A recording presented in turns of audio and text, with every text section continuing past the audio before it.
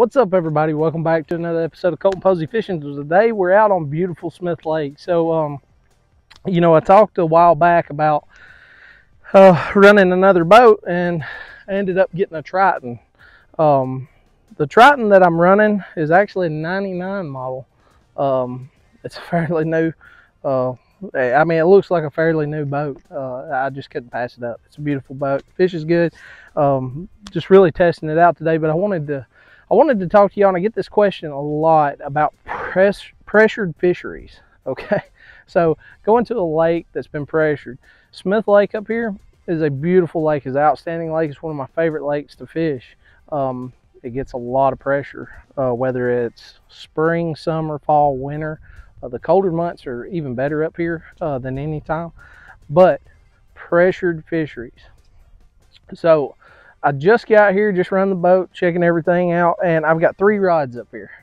That's it. I've got 3 rods. I don't have rods everywhere or anything like that. I've got 3 rods. Fall, you need to remember bait. That's what they're chasing. Smith Lake, you've got the blueback herring, and you've got the threadfin shad. So you need to mimic them to the best of your abilities. It's been sunny all week.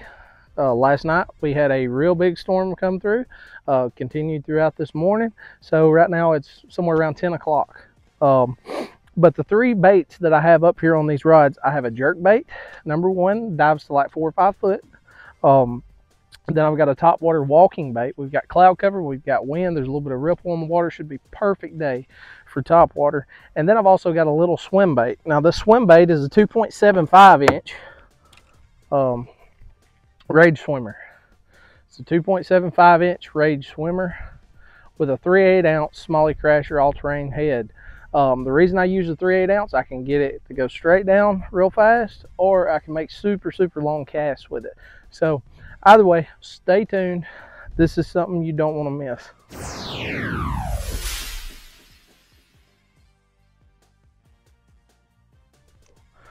All right, so I'm going to start out with this little swim bait here. I'm sitting on a little point. It's not, but the point itself is 44 foot deep, so it's a really deep point. But a lot of times what happens on these pressured fisheries like this, these fish will go out and suspend. And I know a lot of guys, they run the live scope and stuff now, which is not bad. Live scope is awesome. Any kind of live sonar is amazing. But in a sense, the fish get to where they can feel that. So if you're fishing a fishery that has had the crap beat out of it with guys running live scope and stuff like that, swap. Run your 2D sonar. Turn your sonar off. There's a lot of times that I didn't even run a sonar, just because these fish get super used to it and they'll just quit biting what you're throwing. But what I'm doing here, I started out over here on a point, seen a few fish on my graph, not a bunch, but I did see some. But I'm not looking to catch those fish. They're really inactive. They're suspended, but I know there's more fish out in this cove. So like I was talking about earlier, we had that big rain come through, big storm. You can look at the banks and see where the waters run off the banks and stuff like that, through the rock, clay, and all that. The main thing is, what I'm trying to do is I'm going to go back up in this cove. It's a creek. So I'm going to go back up in this creek. It's probably about 800 yards. And I'm going to fish this creek all the way back until I find the fish. There'll be a fish. A lot of times they'll push the bait up in these little pockets off to the side in this creek. And a lot of times when we have these rains and stuff, you have fresh water coming in from the rains and little creeks. So in the back of this, there's a little bitty branch that runs into it. So more than likely what's happened is those fish have already or are on their way to push that bait in the very back of these creeks. That's the reason I'm starting out here and I'm working my way back. So just remember that especially during the fall and spring, when you have these storms and stuff come through, make your way towards the back of a creek and fish it all the way out. and see about what depth they're at.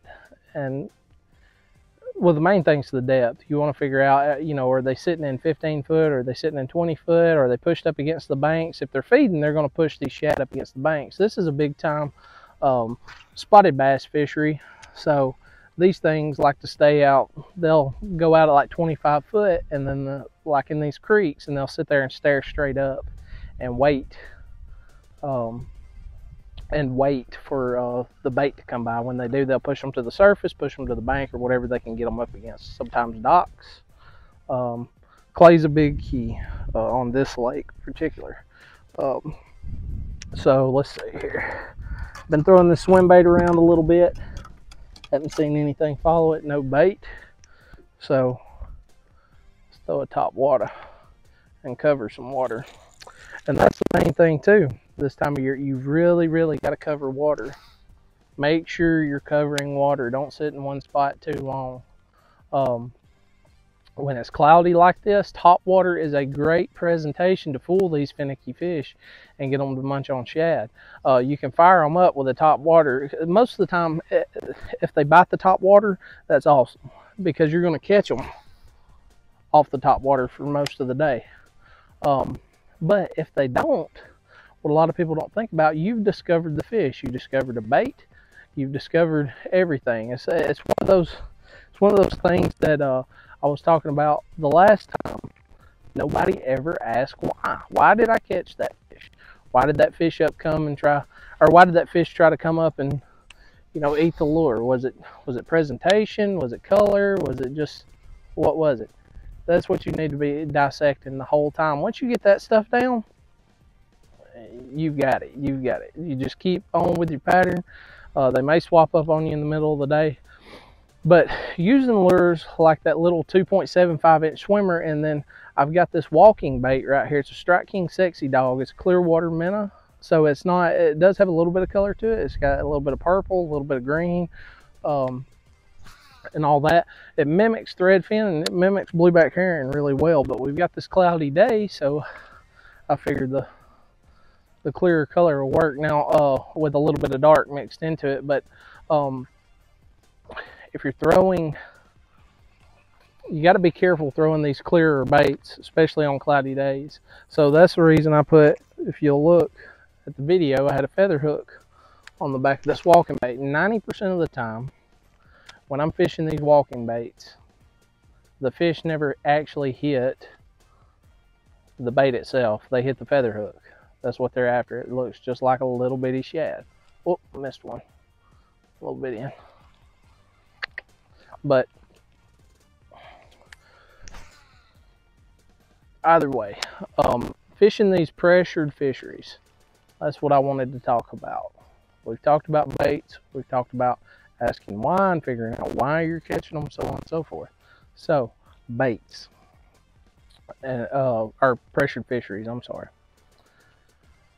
Most of the time, on a pressured fishery, they'll shut down on you when the boat traffic gets wild.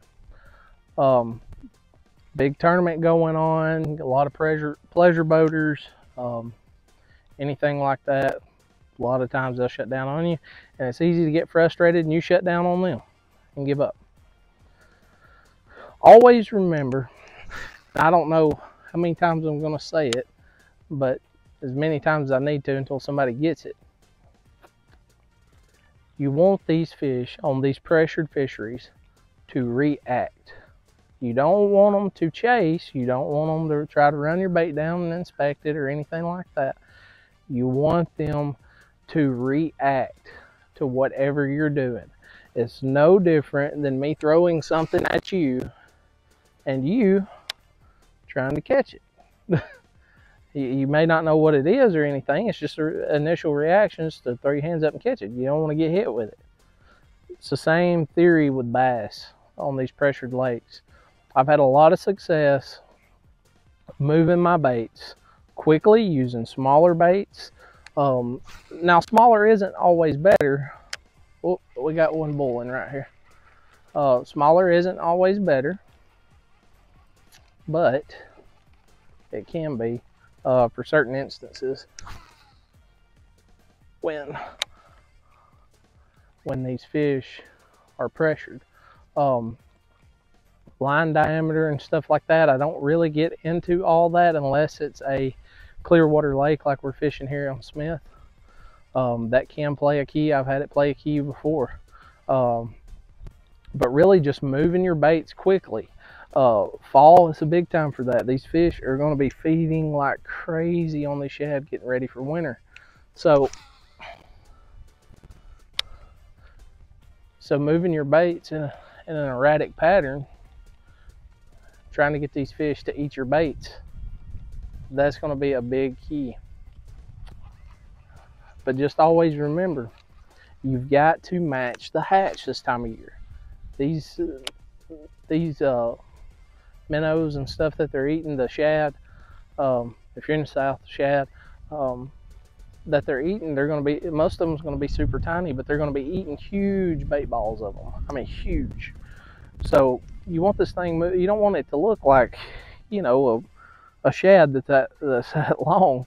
You want it to look like a shad, you know, whatever size they're eating. That's where that feather hook and stuff like that comes into play. So just remember that. Just keep your stuff moving. Cover lots of water. Lots and lots of water. And it's frustrating. I guarantee you most of y'all that ask me about the pressured fisheries and stuff, I guarantee you what most of y'all are doing the same thing that I used to do. You found fish and you're irritated because you can't get them to bite. Sometimes the fish just shut down. You're just not throwing what they want, or they just don't want to eat. There's nothing you can really do about it. You just got to keep playing the game. Really, honestly, what I found, if I get on a school and I cannot get them fired up for nothing, let's say I've threw top water baits, flukes, top water flukes, spoons, everything, and I just can't get them to eat what I'm throwing, I'm just moving. I'm moving. Just keep moving. That's the struggle that a lot of people have. Is once you find fish, if they're not active, you can't get them to bite for nothing. And it doesn't mean that you can't come back to where those fish are. But for the time being, if they're not going to eat, you're really just killing time. You need to get somewhere where they are eating. So just keep moving. And the key, a lot of the keys too to all this is, if you find a school of fish, like let's say I'm fishing this creek and I find a big school of fish and I wear them out, or I know they're there, I'm going to look for something similar to this where there'll be fish. They may be active. Just because they're inactive in one creek doesn't mean they won't be active in another creek. So, you know, trying to mimic that and just present your lure in a way that mimics the bait fish. And that's the thing, you got to do a little bit of homework. See what kind of baits, or not baits, but see what kind of forage they're eating on, or what kind of shad and stuff they're eating on. If it's mainly a thread fin or fishery, then you're going to want to throw lures that mimic the thread fin. If it's gizzard, you know, you want to mimic gizzard. If it's blueback, you want to imitate the blueback. And then do research on how these shad and stuff act during whatever time of year it may be. So, and you'll get an idea, and then you can present your bait in a way that mimics that. You'll get a lot more bites that way. So just remember, on these pressured fisheries, don't get caught up in one spot. If you find fish, good, you found them. If they won't bite, they won't bite. There's nothing you can do about it. You've got to keep moving or keep changing baits until you figure it out. Sometimes you just cannot get a school fired up to save your life. It just happens. Don't get frustrated, don't get flustered. Just say, okay, they're here, tried this, they won't bite, let me go here, which mimics where I'm at now, and try that. And eventually you'll either get them fired up or end up right back where you was at a good time when they are fired up. So and that's a big key a lot of the times too. Sometimes you just they're just not going to feed at that time. You may be there at 10 o'clock. They're not going to eat at 10 o'clock. You come back at 3 and you smoke their tails. Okay? That's it's just part of it. So, remember, on pressured fisheries, you want them to react. You want them to react. Remember that word, react. You're moving your bait quick. Now this is for fall, spring, summertime. You want to move that bait quick. You don't want them to get a good look at it. You want to match the size of the bait. Whatever kind of bait they're eating. If it's crawfish, try to imitate the size of the crawfish that they're eating, colors and everything. Shad, same thing. Run those shad patterns. Looks like back up in here on this creek, we've got, see the water level here too. The water level here is down about 13 or 14 foot. So the stuff that's usually in the water that they hold to is not in the water anymore. So a lot of these fish are just moving out and suspending. So that's one of the things that I'm trying to do with the top water, is to get those fish that are suspended to show themselves.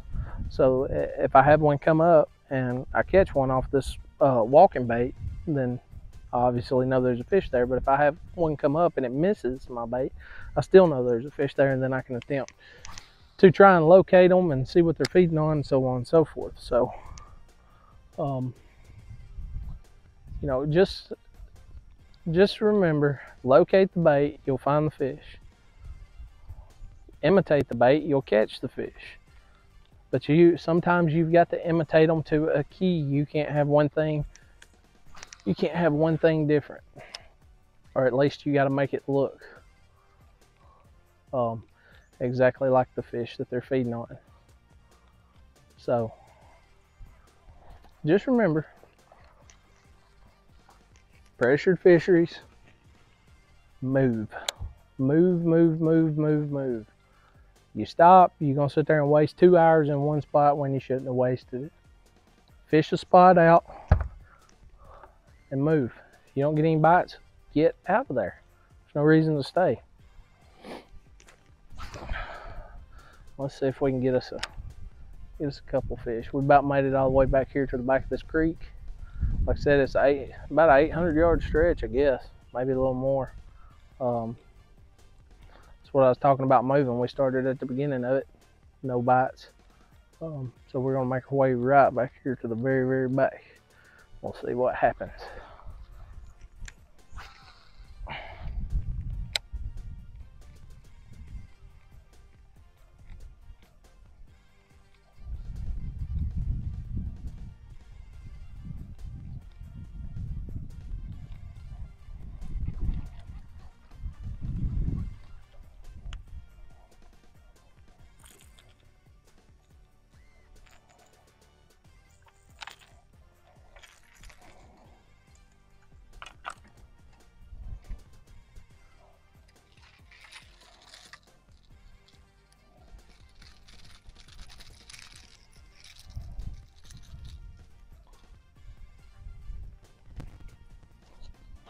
Alright, so I'm trying to be quiet. I fished this spot before and had a lot better luck, especially when I'm being quiet. But off this dirt bait, I haven't got a reaction strike off of a top water, and I haven't had one off of the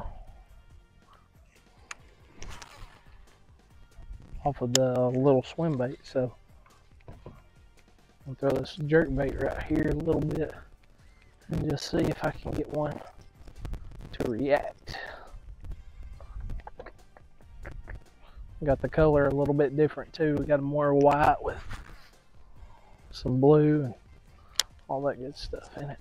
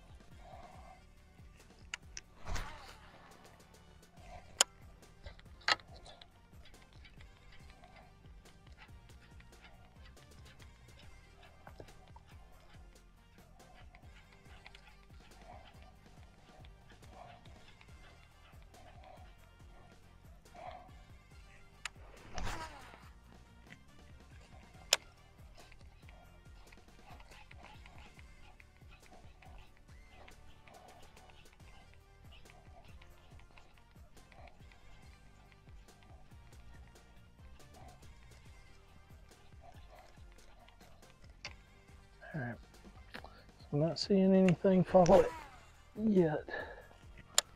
So we'll make a couple more casts back here and then we're gonna get on out.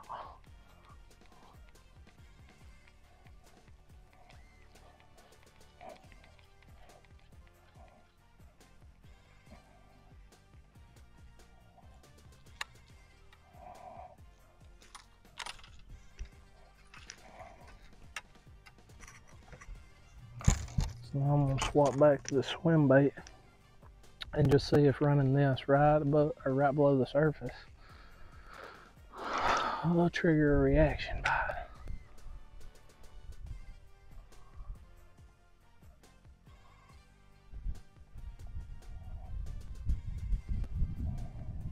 Right back here we ain't about 8 foot deep. Low.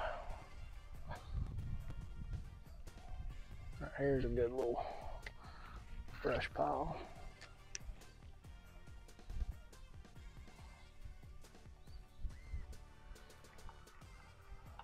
No.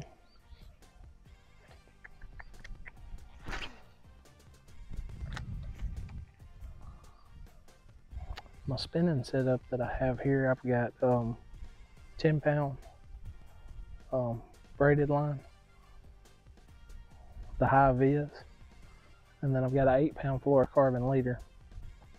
On spotted bass fisheries, I really don't like to go past the 8-pound mark, just because sometimes they get a little finicky on these clear lakes and can't get them to eat nothing. So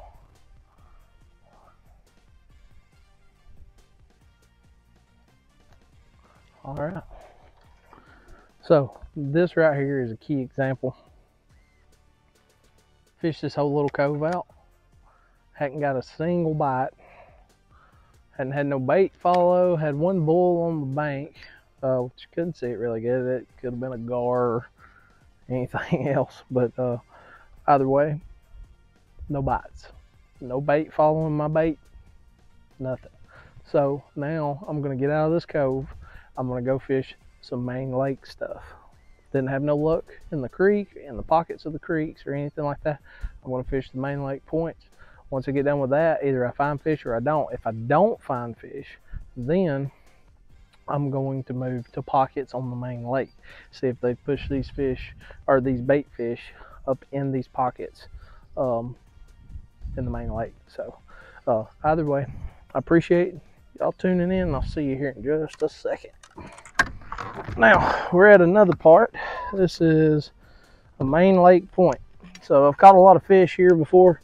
I got in some rough waves, so let's set my trolling motor graph back up here. But either way, we're on a main lake point now. So that's what I was kind of telling y'all earlier. Transition, transition, transition. So I knew that they wasn't going to bite back there after I got done fishing it, so there was no point in just hanging there all day. Obviously there's fish in there somewhere. Some of my biggest bags that I've caught up here on this lake has come out of that little cove there. Saw a few fish on my graph, nothing, maybe one or two when I first pulled up, but they were towards the main lake. Further I went back up in the creek, no bait, nothing chasing my bait. The bait wasn't following my bait. So pressured fishery, no cove bites. When I say cove bites, I went all the way back up in that creek, and that cove, no bite. And I'm going to show you something here in just a second that's real strategic that may help some of you, may not. This is just my experience doing this. We've got this point coming out. Most of the time people will position their boats in front of the point and cast to the shallow and bring it out deep. I'm going to do it a little bit different this time. And the reason for that is we've got this cloud cover. I'm sure this spot right here has been fished to death. So I'm going to put my boat pretty close to the bank here. I mean, obviously I don't want it rubbing up against the bank, but I'm going to get it pretty close to the bank. And I'm going to cast out deep and bring my bait to the shallow. So we'll see how that works. Here in just a minute, we'll work this spot. for just a little while, and then we will skedaddle if we don't catch anything.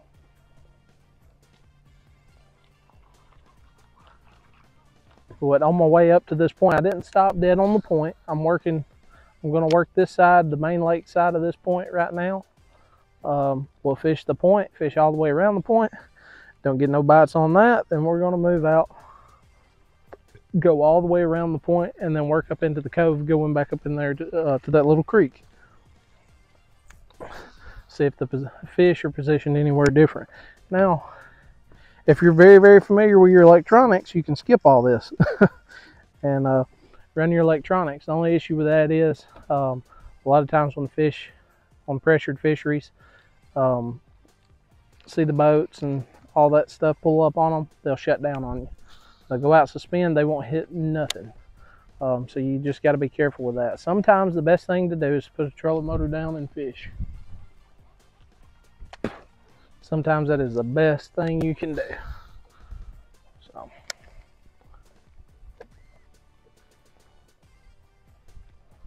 I'll tell you what though, this Triton, it's a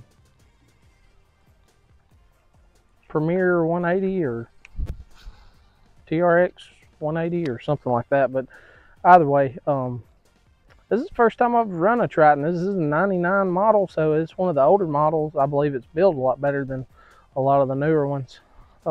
Maybe built the same, I don't know. But man, I've never been in one, but it'll handle some rough water. We got this wind blowing up here today, and then we've got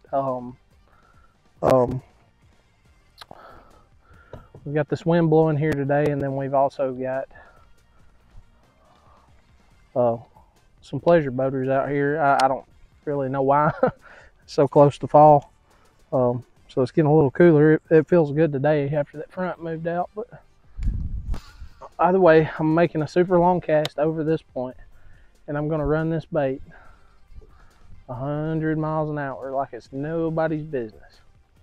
Like I said, I want these fish to react. I don't want them to, you know, run up on it or swim up on it and then sit there and stare at it and wondering what in the world is this thing. So I see right here on my graph, got some bait, which is good. We didn't have that in that creek a minute ago. So, oh, he missed it. Yep, there's a fish. Let's see here. All right, here's the thing too. This bait that I'm seeing, they're not deep. They're not super shallow either. They're suspended pretty close to the top here. I'm gonna throw this walking bait a little bit more, see if I can get these fish move on this. I know with the bait here, there'll be some bass around. Can't get them to bite this in just a second. I'm gonna swap that little bitty swim bait there. Now I made a cast way out on the end of the point. That's the key too. You want to make super long casts. Don't throw it 10 yards from the boat. At times you want to cast it as far as you absolutely can, then at other times you don't want to. But let's see here. So I got the boat sitting in 30. I'm throwing over 25, 30 foot. So these fish, like I said, they're kind of, the bait that I saw, not the bass. I haven't seen any bass yet on the graph, but the bait that I'm seeing, they're kind of suspended between. So here we got 33 foot. They're kind of sitting at about the 8 to 9 foot range, 10, somewhere around in there, 8 to 10. We'll just say that. So what I'm gonna do is I'm gonna throw this out there. I'm gonna let it sink for about 3 seconds. And then I'm just gonna slowly bring it back over the point. But I'm gonna work my way back up over here where I was, turn back around, face on the outside of the point, face towards the outside of the point. I'm not on the outside of the point, but I'm gonna get close to the bank again. You'll see here in just a second. And then I'm going to copy what I just did with that walking bait, but I'm going to do it with the swim bait and just see if I can get any fish to get active.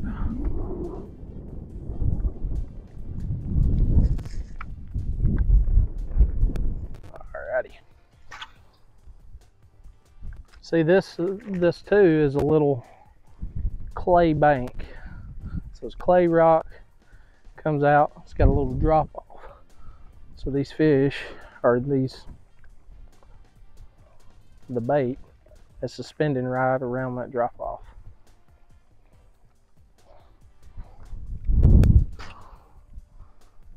All right.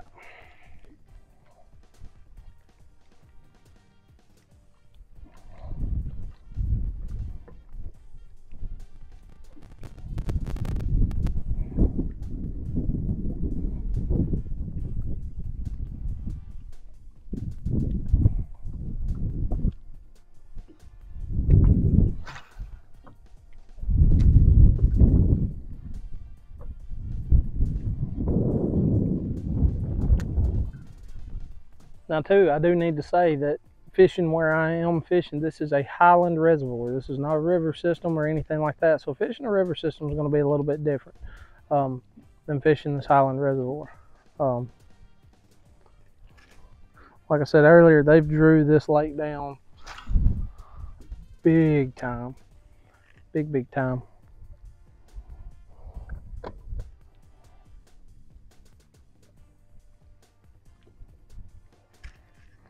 Now I'm working my way straight out to the end of this point.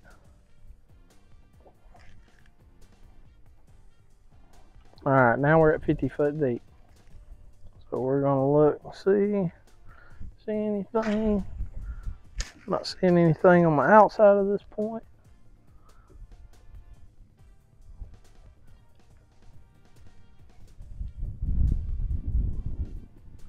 Tell you what, a lot of times on these blueback herring fisheries, what sucks is these things, they'll go MIA on you. Be on them one day. Which I hadn't fished up here in a while. It's been probably about 2 weeks. And when I did come up here, I was just pedaling around. Maybe had like 2 hours. We caught several fish, but kind of mimicking what I was doing that day. Which this day is a little bit different. There's no sunshine. It's super cloudy. A good bit of wind. It's not calm at all. A lot of times at this time, when it gets like this, it's when it kind of becomes difficult because the fish will start moving around a lot more on you. And here's the thing too, like this being a blueback herring lake,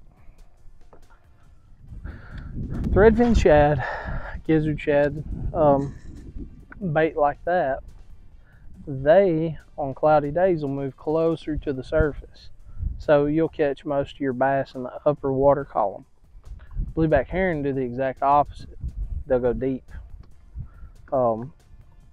It's just their mindset, the way they do stuff. But either way, see here, we got a ditch coming up right here.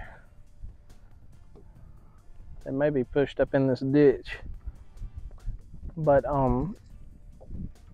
so they'll do the exact opposite that, you know, your threadfin and your gizzards and things like that'll do. So just always remember that, especially like where I'm fishing right here, there's some threadfin right there on the end of this point.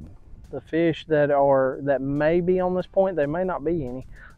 Did have something blow up over there a minute ago on that top water bait, but either way, hadn't saw an abundance on the graph. So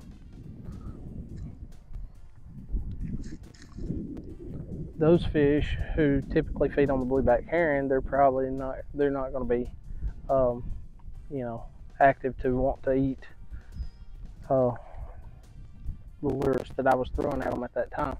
So if I can't get the blueback herring bass the bass that chase the blueback herring, if I can't get them active, then I'm going to swap these fish that are chasing the threadfin, and typically they're going to be in your little pockets like we're coming up on right back here in front of me. So but I'm not seeing any activity. I'm not seeing any birds. So we're gonna actually let this sink for just a second. And we're gonna run it back here. We're gonna move to another area in just a second.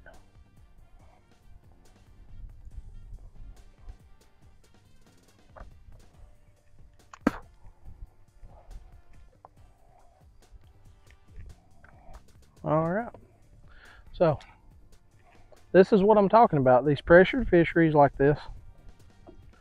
I mean, I've spent, I don't know, however much time y'all have watched. Literally, that's how much time I spent going through that creek. That's how much time I spent on this point right here. No bites. I'm moving. I'm done.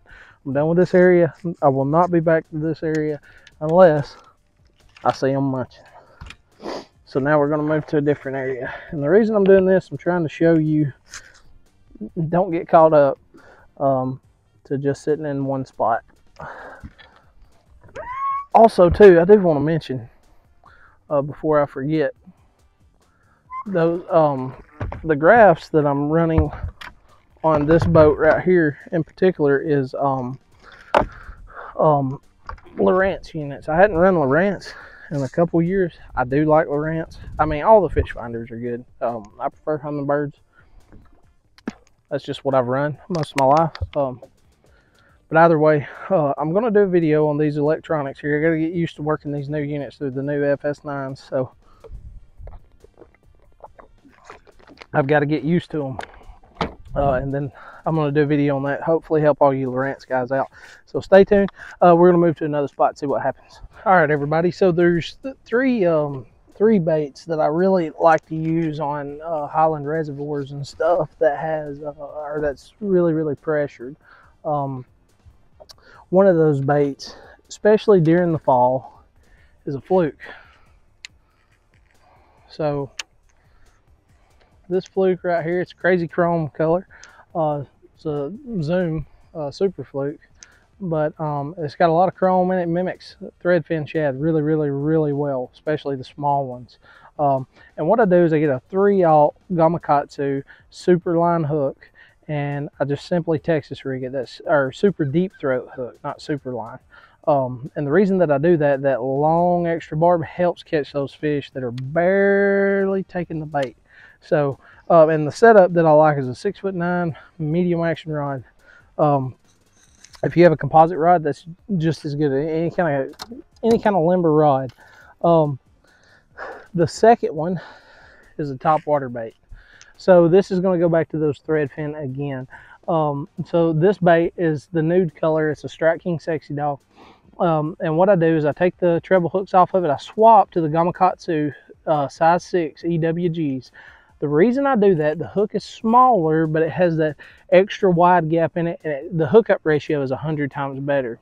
One of the key features that I do is I take the back hook off and I put a size 6 feather hook on that also. 9 times out of 10 when I catch fish off this bait, they're coming off that feather hook there.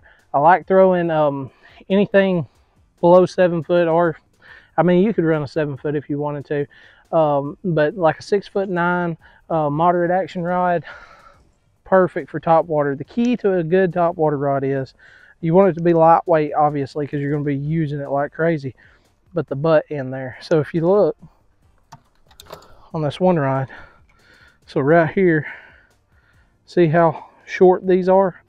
The fluke and then the top water rod. It helps when that bait is going up under your arm. That way this is not hitting the back of your arm and wearing you out, okay? So that's a big key feature to a top water rod. Now the third thing that I like to throw, especially if I'm trying to match the hatch, is a swim bait. So you have all different kinds of swim baits, and use it depending on what the bait's eating at that time. Sorry, adjust the camera a little bit, but depending on what the fish are eating at that time. This is a 2.75 inch Rage Swimmer, okay, and I'm throwing it on a 3/8 all-terrain Smalley Crusher swim bait head. I'm throwing this specific for the spotted bass. They bite it better. It's got a smaller hook, smaller profile bait. That's the type of bait that they're eating, smaller profile. This mimics the herring real well. It mimics the threadfin also. So, but I like throwing it also on like a 7-foot moderate action spinning rod. 8-pound test is what I throw on any clear fishery when it comes to that stuff. So either way, I don't have a whole lot of battery, so I'm gonna have to kind of cut all this short. But I've been out here filming most of the day. Hadn't really caught many fish or anything, but I've had a lot of blow ups, a lot of mess. A lot of this overcast is messing this stuff up, which is okay. That's part of the game. But if you're gonna fish any kind of pressured fishery, the number one thing you got to remember is to constantly move. So I made a mistake today. I sat on one spot, had fish everywhere jumping, couldn't get them to bite, but I still sat there even though I ignored what I was supposed to be doing. So that is what happens to us a lot of times. We get caught up in the moment, forget, hey, look, these fish are they're not attempting to, they're so keyed in on what they're eating that what you're throwing is not even close to what they want. So a lot of times you either got to make adjustments or move. Most of the time I move. Today I didn't. Wasted a lot of my battery, but it is what it is. Just remember, on these pressured fisheries, smaller baits, mash the hatch as much as you can. You may have to go up in size if the hatch is bigger than you know what you're throwing.